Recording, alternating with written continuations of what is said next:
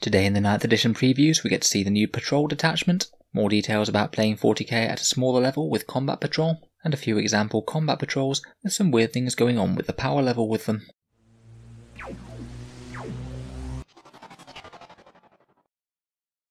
Hello and welcome back to Auspex Tactics, the strategy focused 40k channel, where we've been going through the Games Workshop news and previews as they've been coming out. Today's video is based off the Warhammer livestream, with some additional details from the actual article that they posted. And we'll go over the new patrol detachment, the additional details we've got with playing the combat patrol version of the game, and these slightly strange power level discrepancies in that order. Let's jump right into it.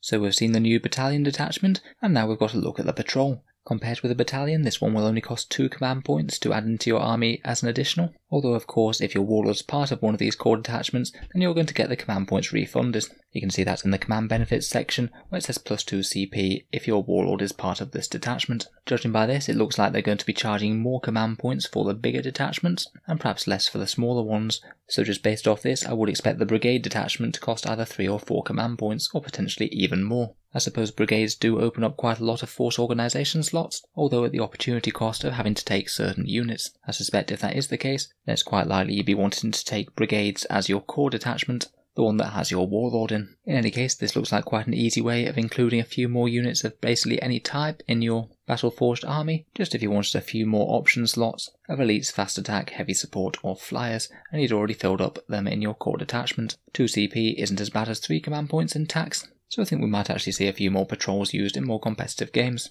Otherwise, in terms of units that you can take, it looks pretty much unchanged aside from the dedicated transport change, which means that you can only have one of them for each infantry unit in the detachment, even if those infantry units happen to be characters or something. And I believe that the wording on the restrictions has slightly changed, although please correct me if I'm wrong. It says that all units must be from the same faction, as opposed to just share one faction keyword, so I think that that probably means that you wouldn't be able to take Adeptus Astartes detachments with weird mixes of Space Marine chapters as you were able to before. I suspect they would be defining what a faction is as part of the core rulebook if they're referencing it here.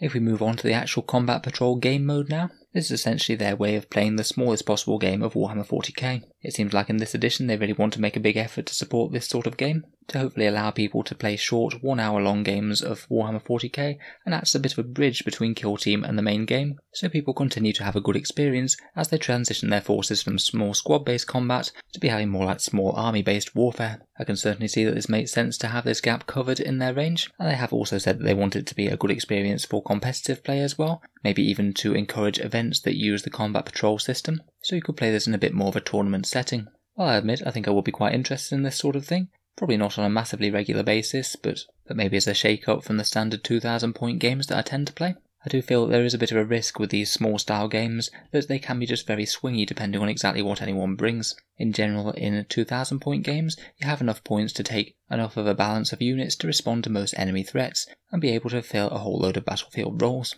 In smaller 500 point or 25 power level games, you're just not going to be able to do it very well. It's going to really incentivize small armies to go just very heavy on one strategy in any sort of competitive setting. For example, just taking all the rest of your units as either infantry or tanks to create a very skewed list that your opponent's list is going to struggle to deal with, and then just prioritise the one type of unit that's good against your units. Maybe just try and kill off their anti-horde early if you're running something like 60 Orc Boys, which you could easily do. Or try and take out their anti-tank very early if you're running 2 Archaeopters and 2 Dune Crawlers from Adeptus Mechanicus, which again is very possible in one patrol. For that reason I'd be very surprised if Combat Patrol ever becomes a competitive game in the same way that 2,000 point games do. But that's not to say that an event of it couldn't be fun for something different.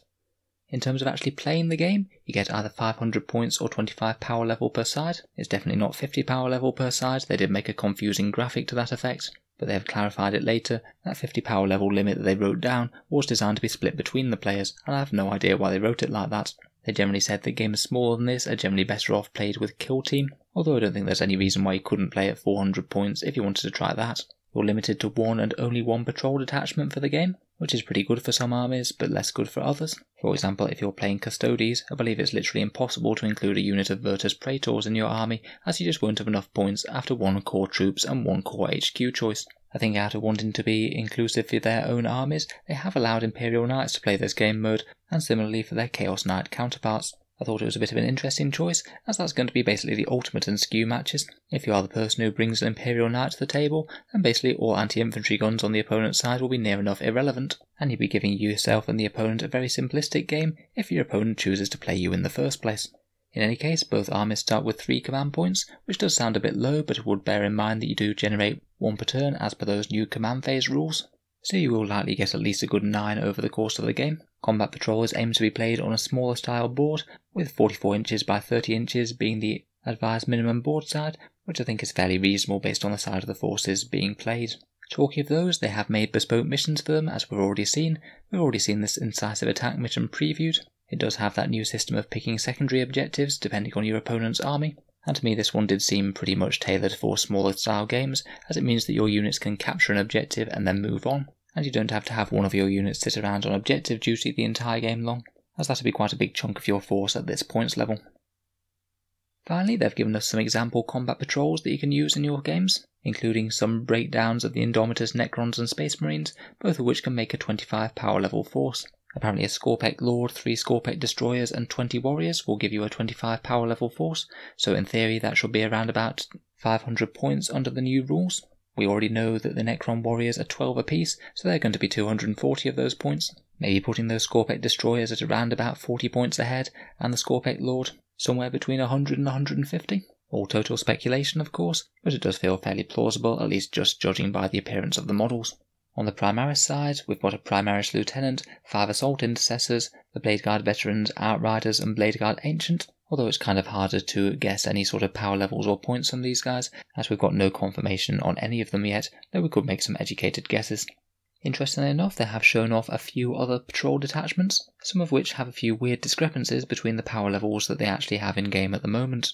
The Genestealer Cult one has an Acolyte Icon Ward, 5 Acolyte Hybrids, 10 Neophyte Hybrids, an Achilles Vidge Runner, 10 Pure Strain Genestealers, and a Jackal Alphas. They say that this will cost you 22 power level, whereas if you add up the power levels of these units as best as I can tell at the moment, it should be 26. The Chaos Space Marines are pretty similar, with a Master of Possession, 5 Chaos Marines, 2 Obliterators and a Venom Crawler, which again they say adds up to 22 power, where again as far as I can tell, it should be 28. They did say that they might be rebalancing power levels for certain units at some point in the future, so who knows whether that's an example of this, or whether the person who made these graphics just wasn't the most careful with their maths. If they did forget one of the Genestealer Cult units and maybe one Obliterator out of the Chaos, then that would account for the difference. I believe that the AdMech one is on point, with no weird discrepancies like that. So a few more tempting teasers of 9th edition then. If you'd like to keep up with more 9th edition news on the channel, then feel free to subscribe, and we'll certainly be covering more as it comes out. If you're enjoying the series so far, then any support on the Auspex Tactics Patreon page is massively appreciated. It is the main factor that allows me to have enough time away from my regular job to make all of these videos. As well as supporting the channel patrons get to see some new videos early, there's regular polls on what sort of videos come next on the channel, and there are also monthly prize draws which all patrons get entered into. If any of that sounds good, or you'd just like to help support, then the channel's Patreon link is down in the video description below. In any case, a massive thank you for listening, and I'll hope to see you guys next time.